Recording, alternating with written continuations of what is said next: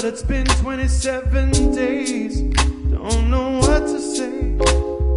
I'm kind of feeling dazed and I sort of feel betrayed. Don't know what to say. Slow down, I'm trying to understand you. You reminded me of your mama when she was... The reason the band was called The Fiction is because Josh really just kind of wanted it to be him and Chris Jackson as the mainstays of the band.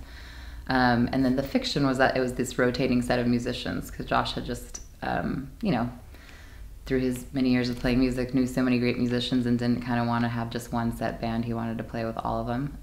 So that was like, The Fiction was this fictional band, kind of.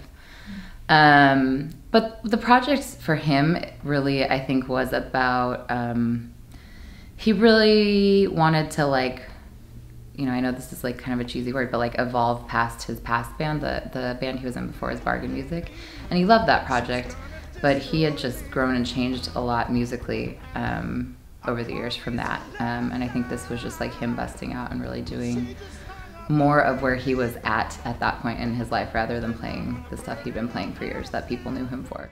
Started as just like doing demos in an apartment I lived in like about 10 years ago, and then after we got the demos done, years later we started bringing in, you know, drums and horns and guitar players and bass players. We got to experiment a lot, definitely, and try out lots of crazy, weird ideas. Like, I mean, as far as miking techniques, we tried a thing, we didn't use it at all, but we tried a thing where you put like a microphone in a plastic bag and then put that in a glass of ice water and then record through the glass on the side for like a weird filtering effect.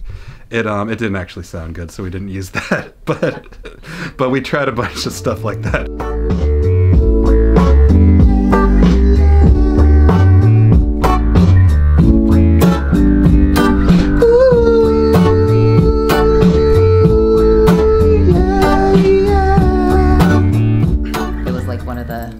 Promises I made to him, you know, one of the final promises I made to him was to get it out there because I knew it was important to him. A lot of love and energy went into it, a whole lot of time. I mean, I don't know how many 1,000 hours were spent in the studio over 10 years. Josh could be very particular, which is one of the reasons he did a lot of cool stuff, but it also would sometimes take longer.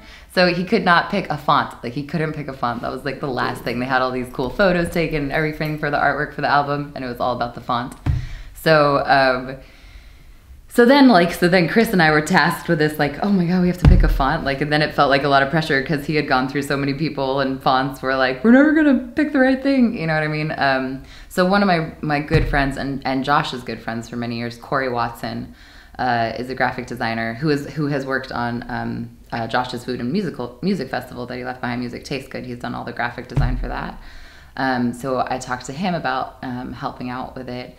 And he thought of the brilliant idea. He said, you know, if you can get me sample a handwriting from Josh, I can just make his handwriting the font. So it's literally just his handwriting. And I thought that was like the most brilliant solution. And Chris was super on board and loved it too. So yeah, I think that couldn't be more perfect after feeling very pressured and worried about getting it right. It's such a relief to me to have it done. It's like definitely something that has been weighing heavy on me since Josh died, because I just wanted to do this for him so badly. So I think there's gonna be like a lot of joy and relief when it's over, but then in this other weird way, it's kind of like losing another piece of him. Like, it's because it's done. Like, it's like, this is done. And this is kind of a way of keeping him going, you know, working on this. So I think there's gonna be this other little layer of loss that comes with it. My hope is that people just really take the album in, really sit with it and listen to it. I'm obviously super biased, but in other words, like, I want people to just listen to it and love it for the music, and not even just like because Josh is gone now. You know, I hope they really appreciate the music because it's really good. Like, it's really good stuff and it's exciting stuff.